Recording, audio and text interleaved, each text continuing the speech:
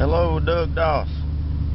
You was wanting me to do a little video showing when I might want to lock out the overdrive. So we're going to hit the interstate here and go over a mountain. I'll show you maybe an example.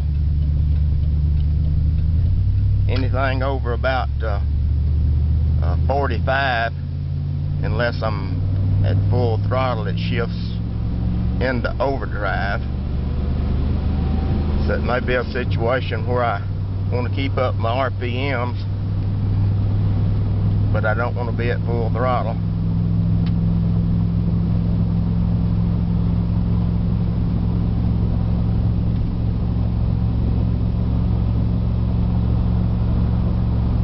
Okay, I'm at about 3/4 throttle.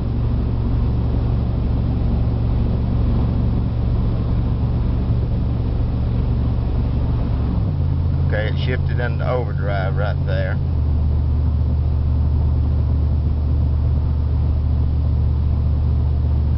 Okay, we're running at about 1800 RPMs.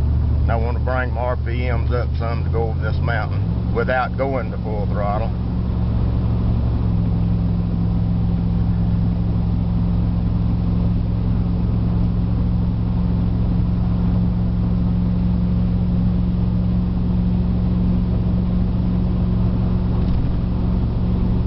Once I get over the hill, I'll go ahead and let it shift into overdrive now.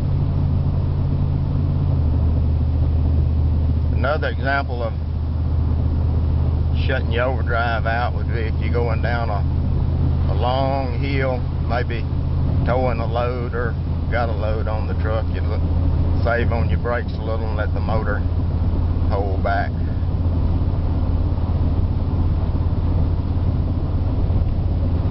It don't make it's no big deal, but if I was you, I would leave it where you can shut your overdrive out.